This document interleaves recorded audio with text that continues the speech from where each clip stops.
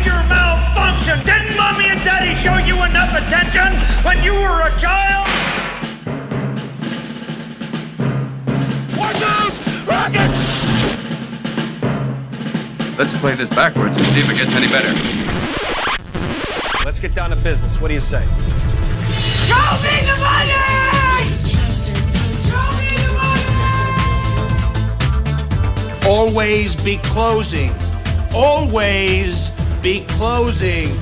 You're now listening to Boots to Business with Daniel Hrabowski.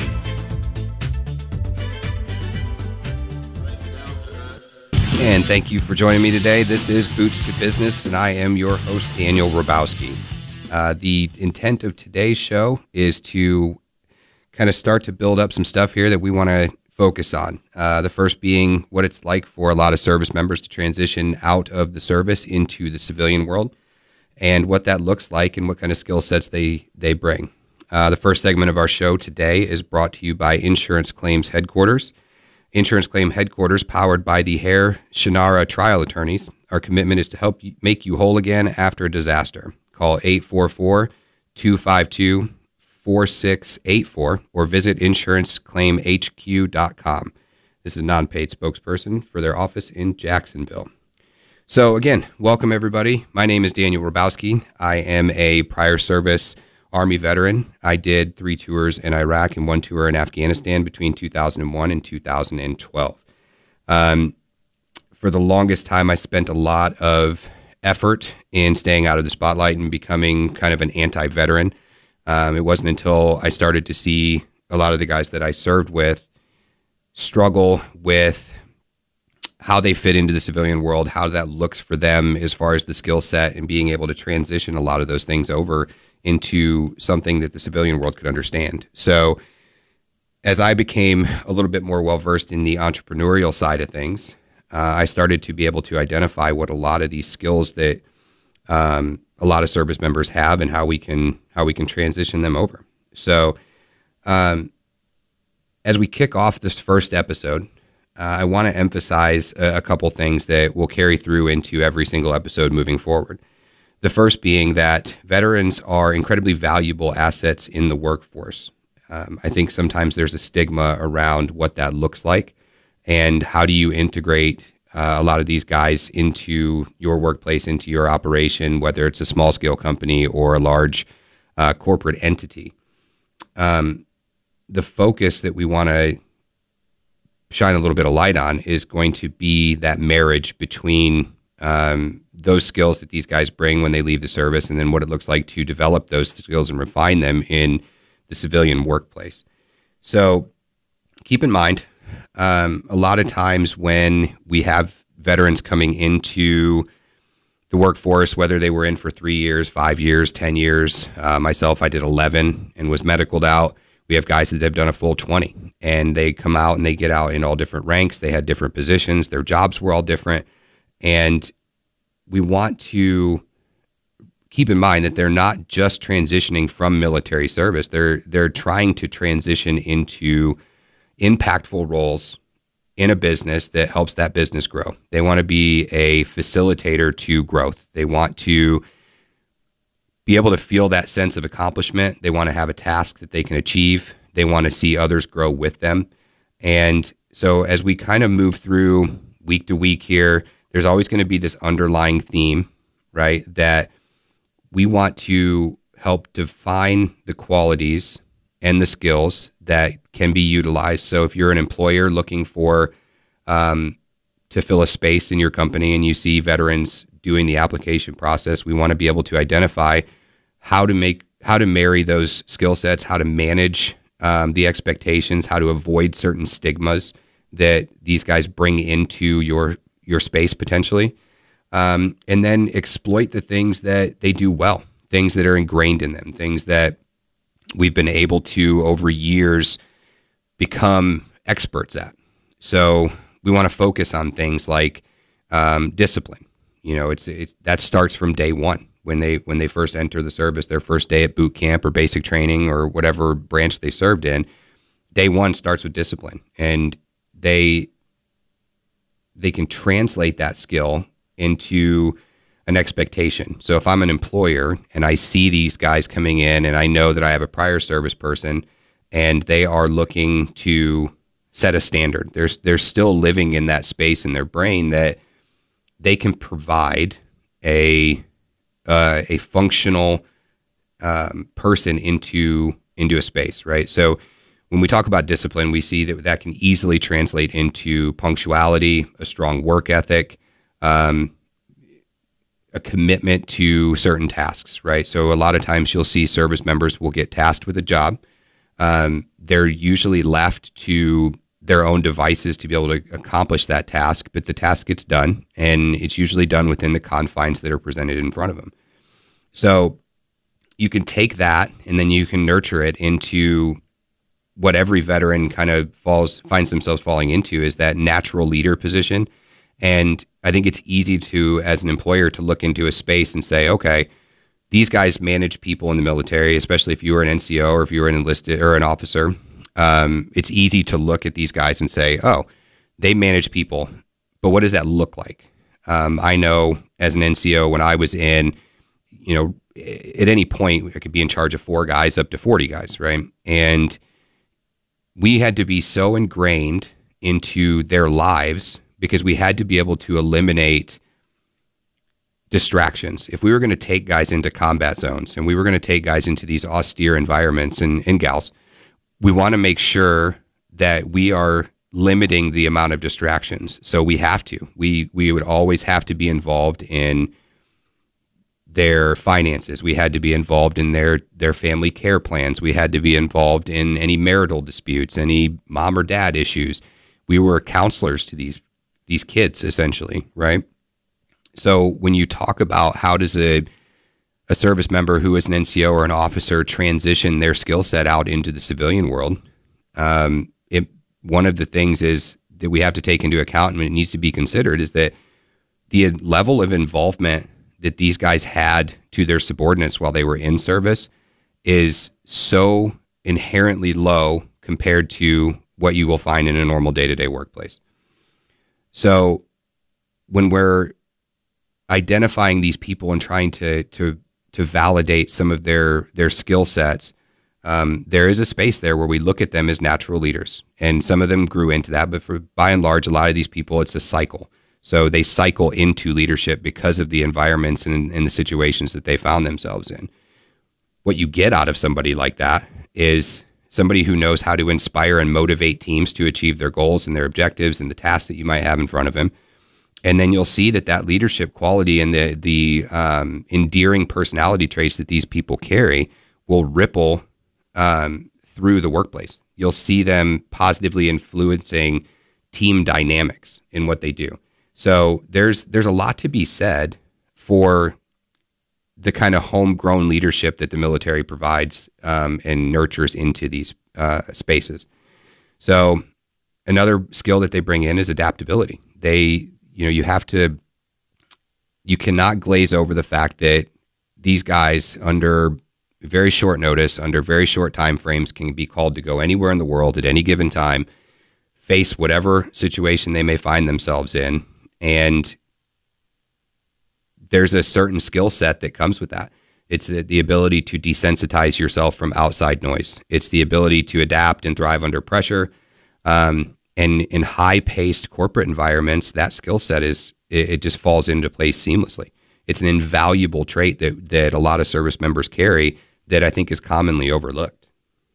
So, and lastly, we live in a space where teamwork, in a lot of corporations nowadays, everything's done in groups and teams, and the size of these teams varies from 3 to 30, right?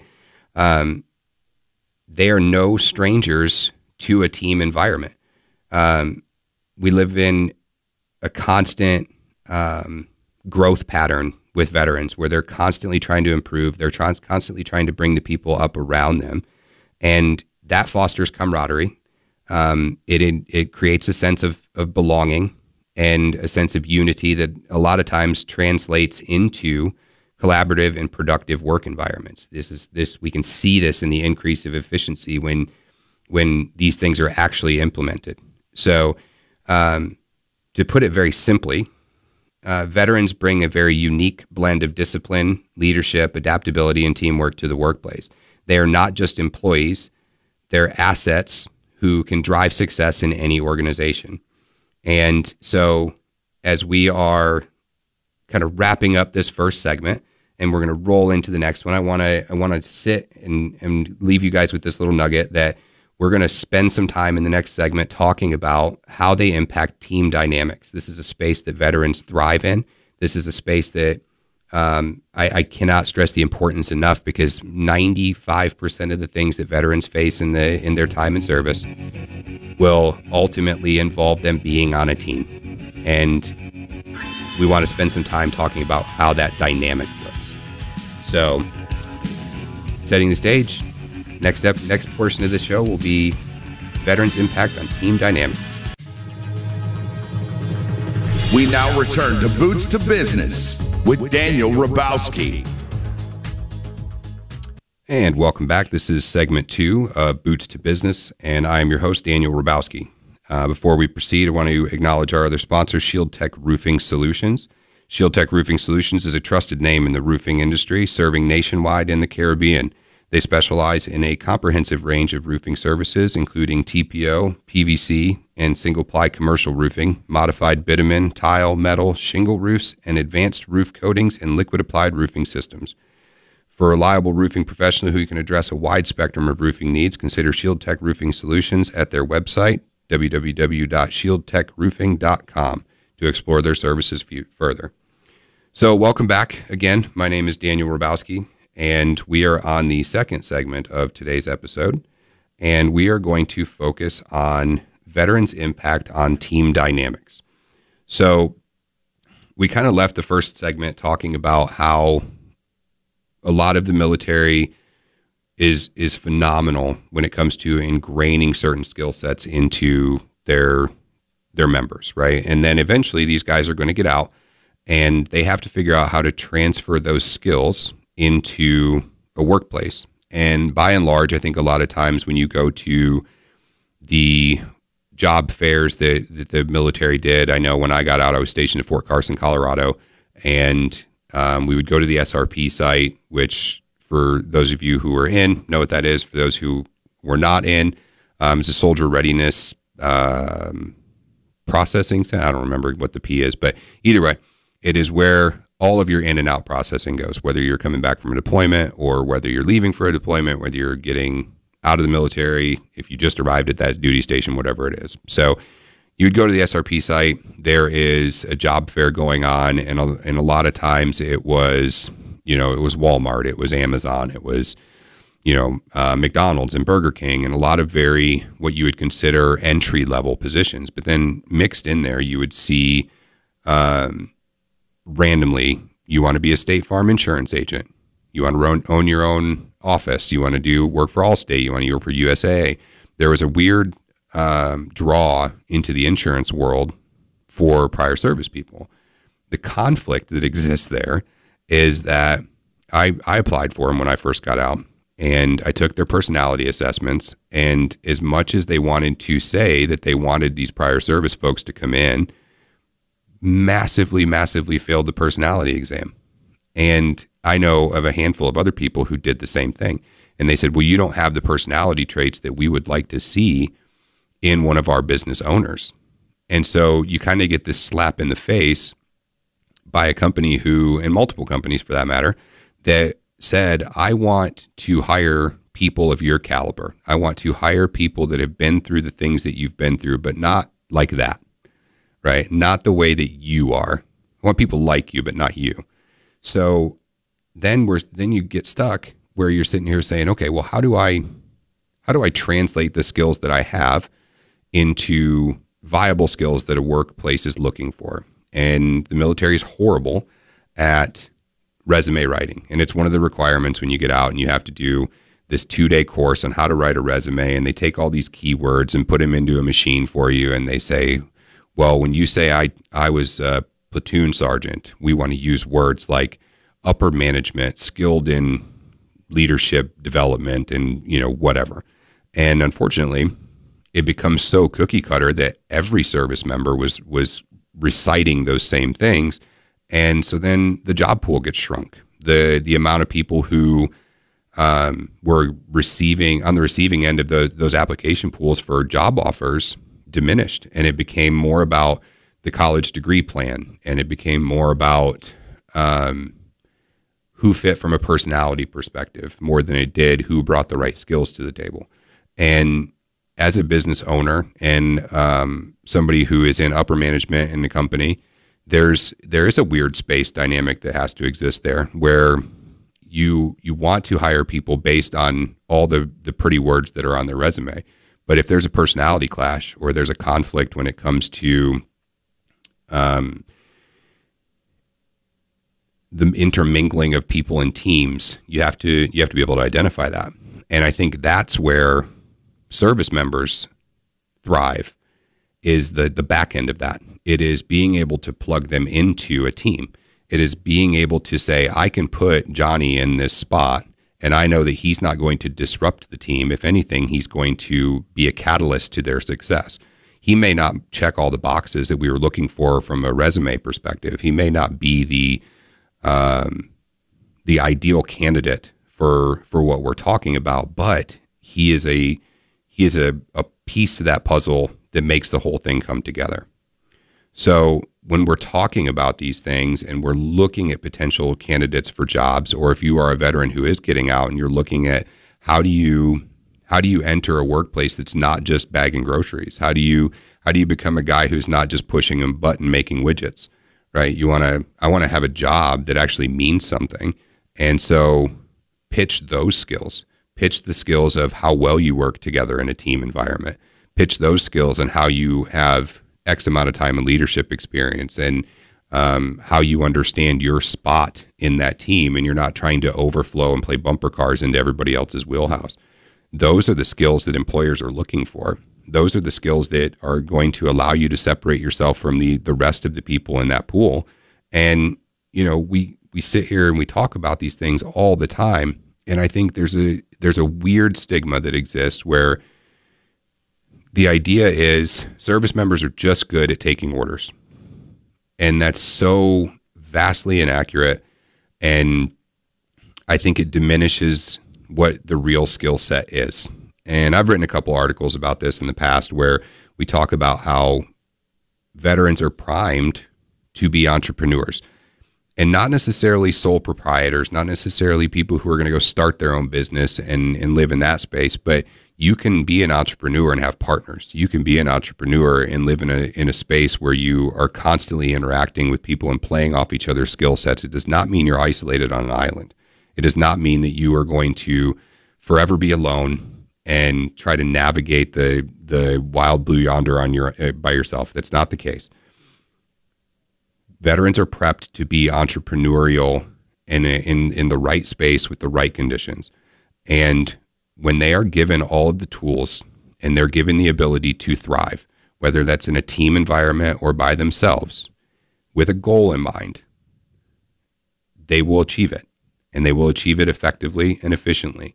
And that's something I think that very often gets overlooked. And a lot of veterans get put in that box of, well, he's just good at taking orders. Well, she's just we can count on her to be punctual because she was in the service. I can tell you that the 11 years that I was in, there were more people that would be really bad baggers of groceries at Walmart. But because they wore the uniform, they kind of got that free pass a little bit, right? So there's valid arguments to be made in either direction. But for people who are willing to go through the pain and the struggle and the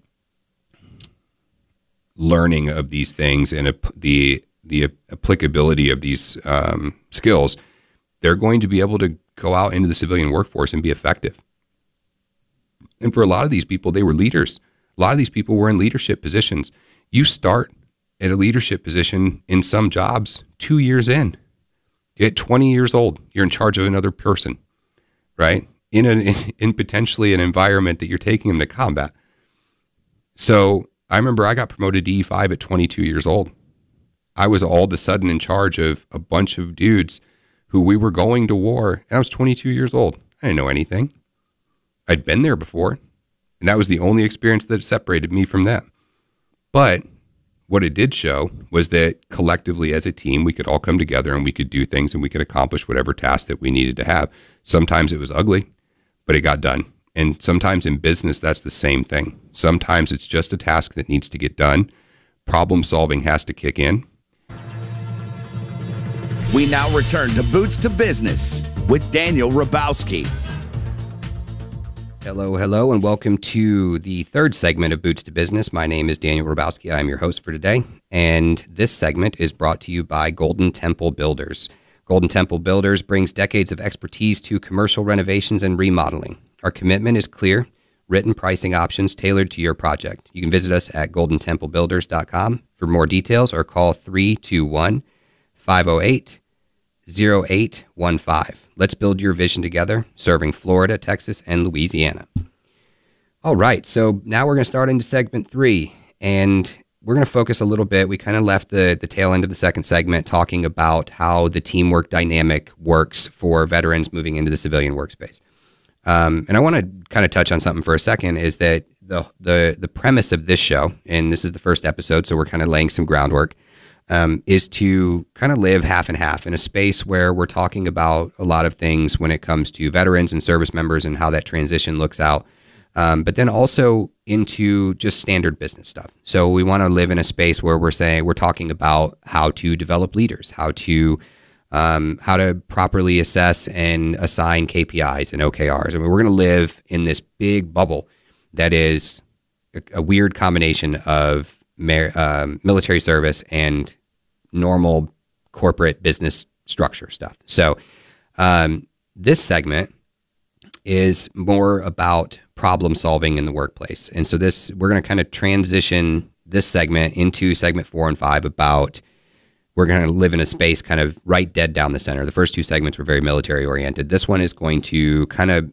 leapfrog into the others. So we're going to talk about problem solving abilities. I want to emphasize the importance of this. So every day, no matter what business you're in, no matter what your industry is, no matter if you produce a tangible item, or if you're, like me, we're a public insurance adjuster. So a lot of what we do is the work product that we produce is mainly going to be arguments. It's going to be negotiation. It's going to be understanding settlement offers and being able to read policies and all this stuff.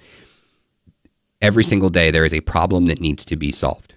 And service members are really good at figuring this out because every day for them is a problem. From the day they joined the service, and when I joined, it was still black boots and green BDUs. So you had to shine our boots. You had to starch your uniform. You had to, depending on what your headgear was, I was in right there at the transition. And for anybody listening that was in at about the same time, we were right there when General Shinseki decided that the entire Army needed to wear black berets. And it was the most ridiculous thing that ever happened. And the day we got rid of it, 7 or 8 years later, was a joyous day in the Army. Point being, was your rack tight? Was your wall locker cleaned up and organized? Was the floor buffed? Was the bathrooms cleaned? Like, the military was really good at creating problems for these guys to solve. And they do it every single day until it becomes muscle memory. You can apply that same thought process and that same line of thinking to the civilian workplace and saying, okay, every day we need to make 100 widgets. So how do we make these? And what are the potential problems that we could run across throughout the day, right? Was the right amount of materials ordered? Was the right amount of people on the schedule? When was the last time the machines were maintenanced? When was the last time that we had an OSHA inspection? When there's all these things that are problems, right? And at their core, they are a problem that need to be solved. And if they're not solved and you don't think that they're a problem, they are going to very, very quickly become a problem. So when we're talking about, again, the transfer from being a veteran to being a business person, it's identifying those problems. And most of the time, you can narrow those down to 3 things, right? And those 3 things are different for everybody. But if you can narrow them down to 3 things, and then you can narrow the accomplishing of those tasks down to 3 individual tasks and go 3 layers deep. So you go 3, and then you have 3 things, so there are 9, and then now those 9 things have 3, and you're 27, right? So if you can narrow it down to those 27 problems every single day, you will be running an effective, efficient operation. So now go back to the service side of things, and we say, who's really suited to be given 27 tasks in a day and for them to accomplish those 27 tasks in a day. Well, probably somebody who spent the better part of their adult life, whether it was from 18 to 21 or 18 to 30 or 18 to 40, right, doing exactly that. Now, it's going to take a little bit of time to get them used to whatever the process is in order to accomplish those 27 things. But if you can break your day down into 27 tasks and accomplish each one of them in order that is contingent on the other, you're in great shape and you're going to have an efficient operation. And then you can actually look at what it takes to grow and become in a position to be able to scale appropriately or however you want to do it.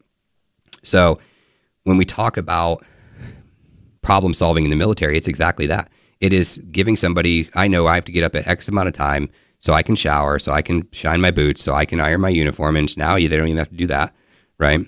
Hell, half the time now they don't even have to shave. Most of these guys have beards and shaven profiles or religious exemptions or whatever, and good on them, right? I'm not hating on that at all.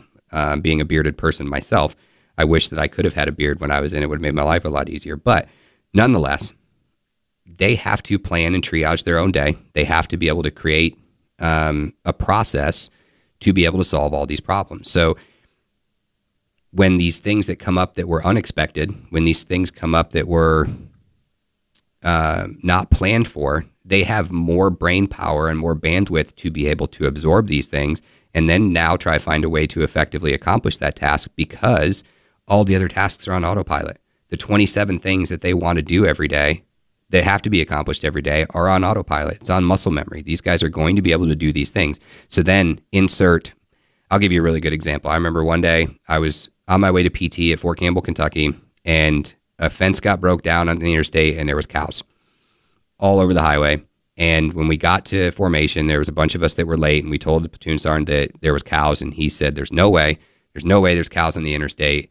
And he smoked all of us for an hour, whatever. And then later that day, he was reading the newspaper, and on the front of the newspaper was fence broke down, hundreds of cows across I-24 in Clarksville, Tennessee, so on and so forth.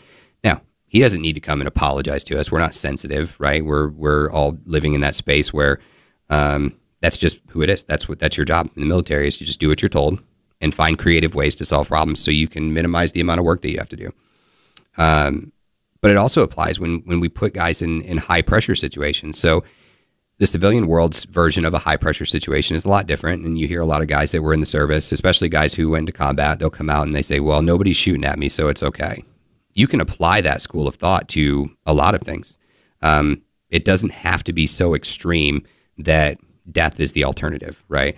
I've seen people who can juggle 100 things, and there's always that one thing that's the tipping point for them.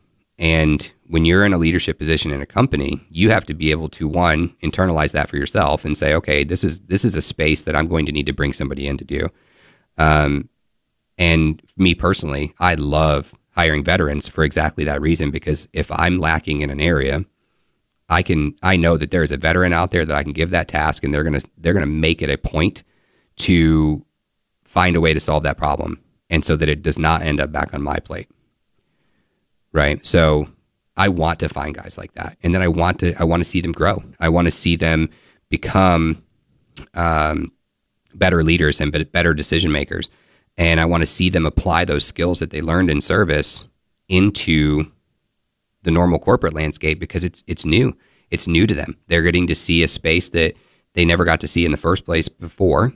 And now they're getting to take some of the skills that they had and apply them into a space that, quite frankly, a lot of times can probably benefit in a large way from their ability to do these things. So I want to see these people grow. And as business people and hiring authorities for a lot of different job sets and job skills, I think a lot of times we have to look past what's on the paper, because nobody's telling you. Nobody's resume is full of things that they do like not good, right? Everybody's resume is, let me tell you about all the things that I did great. One of the things I used to do with my guys, every time I got a new soldier in, I would say, okay, it's Wednesday, let's just say. I say, by tomorrow morning, I need you to give me 3 things that you were really good at. And then they would come in, they'd give me those 3 things. And then I would say, you have till Monday to give me 3 things that you can improve on. And it's super hard for these guys to be able to come up with 3 that they're not good at. So That is the end of the third segment. My name is Daniel Hrabowski. This is Boots to Business. I'll see y'all in a few. We now return to Boots to Business with Daniel Hrabowski. And welcome back. This is Daniel Hrabowski, and you are listening to Boots to Business. This portion of Boots to Business is brought to you by Golden Temple Builders. Golden Temple Builders brings decades of expertise to commercial renovations and remodeling. We guarantee that we'll provide a clear written pricing option tailored to your project, and you can visit us at goldenTempleBuilders.com for details or call 321-508-0815. Let's build your vision together, serving Florida, Texas, and Louisiana. So we left the tail end of the last segment talking about problem solving. And while we were on the break, I got a little bit of really cool information here that I want to pass along to everybody. So we're talking about, and I think we kind of may have hit the nail on the head a little bit when I was talking to Melissa, that a lot of service members transition really well into the skills jobs, right? It's the trades. It's going to be electricians and plumbers and construction folks and roofers and concrete guys, whatever, right? And there is just now here in Florida, 170,000 jobs in the clean energy category. This is a space that I think a lot of service members would thrive. If you'd like to take some time and go look at that, it is at www.thecleanenergyplan.com. I think there's probably some really good information on there. There's probably an abundance of jobs that can be looked at and applied for. And just remember, if you are a service member and you are applying for those jobs, to take the time to mold your resume, make it focus on your ability to be a good member of a team, your leadership stuff, if you have experience in that space. If you were in one of the more skills related jobs in the service, like I was a quartermaster, so I'm going to convey to people that from an operational perspective, I understand things. I understand the logistics of things. I understand procurement, and I understand setting budgets. And these are things that I learned directly from my time in service as a quartermaster. So if you are, if you're an aircraft mechanic, you can switch those skills around and make sure that they apply to the job that you're applying for. If you were a tank mechanic, if you were a truck driver, if you were insert whatever of the 260 some odd jobs the Army has, and couldn't even tell you how many jobs the other branches have.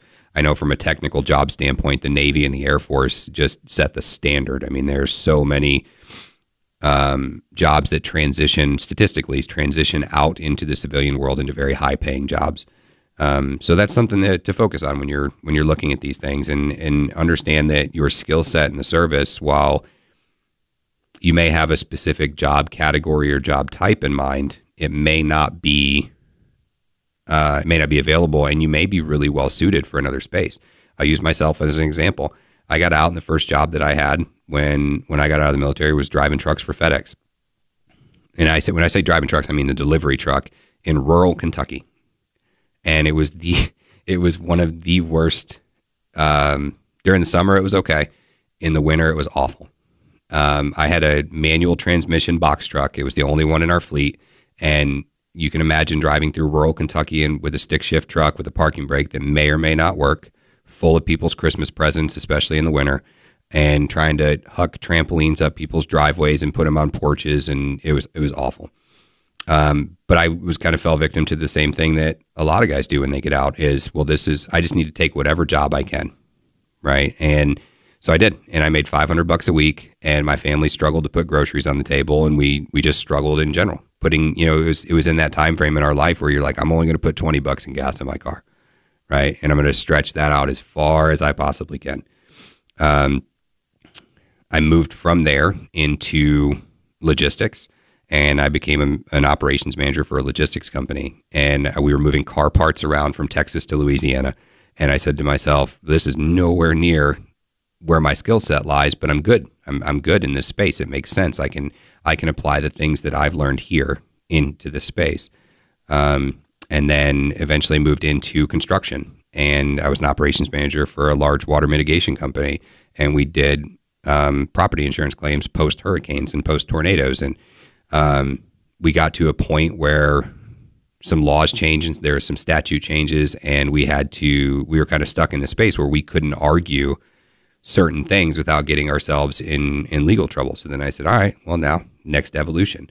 And then I became a public adjuster. I had my own firm, and then I transitioned over and merged with a larger firm, which is here in Florida. It's Coastal Claims Services.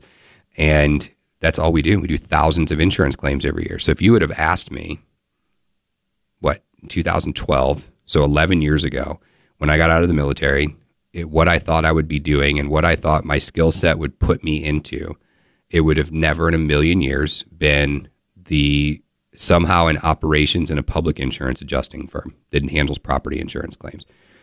I say all of that to impress upon anybody who may be listening who's sitting here going, well, I was in the military and I don't know how to translate my skills. Your skills translate. That's the underlying current here. That is the bottom line, is that your skills translate into business. You just haven't figured out how they do yet. And probably one of the most predominant skill sets that service members have is that we talked about in the first segment is the adaptability portion of who they are. I can plug 10 dudes I was in the Army with into random different jobs across the country, and they're going to excel because they're task oriented, because they can take direction without taking it personally. They can give advice, they can give direction, they can teach people. They want to be around when people's successes happen. The biggest thing that I was taught very, very early was, you're always training your replacement. You always if your people that you're bringing up are not better than you when you get done with them, you've failed. That applies in every industry, in every company, no matter where you work, no matter where you live. If you are in a position to positively impact people, that's what you should be doing. There's no room for gaslighting people. There's no room for keeping somebody under a lock and key because you're afraid that you're going to lose them. There's no room for anything but growth. And if you can facilitate growth in somebody, you're not just affecting it for them. You're affecting it for their family, their wife, their kids, their husband. It doesn't matter. There's a ripple effect that comes along with that. And those are just, we're just talking about things from a leadership perspective. These are general leadership principles. You're always wanting to watch people grow. That's the whole point. If that's not what you're doing, I'm not really sure, kind of why you're in the position that you're in. And if you're in that position, there's a few things that you need to be really good at doing. One of those things is communication. If you can't effectively communicate your goals, your visions for the company, the expectations, the confines for that job that somebody's applying for, veteran or not, if you can't effectively communicate what those things are, how are we going to expect then people to thrive in that space? How are we going to expect them to achieve their 27 things? So if I'm trying to inspire a team and I'm trying to help build and nurture relationships and I'm trying to convey ideas to people, regardless of their position in the company or regardless of where they came from, if I can't communicate those things effectively, I'm failing. Okay. And that's something I think that a lot of people struggle with because it's easy to think it. It's harder to convey it out to people in a manner that they may not understand it.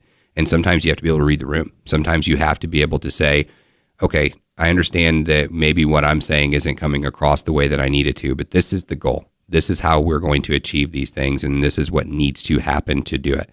I always used to joke when I was we'll start at Barney and we'll end at Einstein, right? So I'm going to start in a very simple, effective manner until I see and gauge how people are understanding things, and then we're going to grow and evolve from there. And I want people to be successful. So if I leave you with anything today, first off, I want to say thank you for listening to the episode.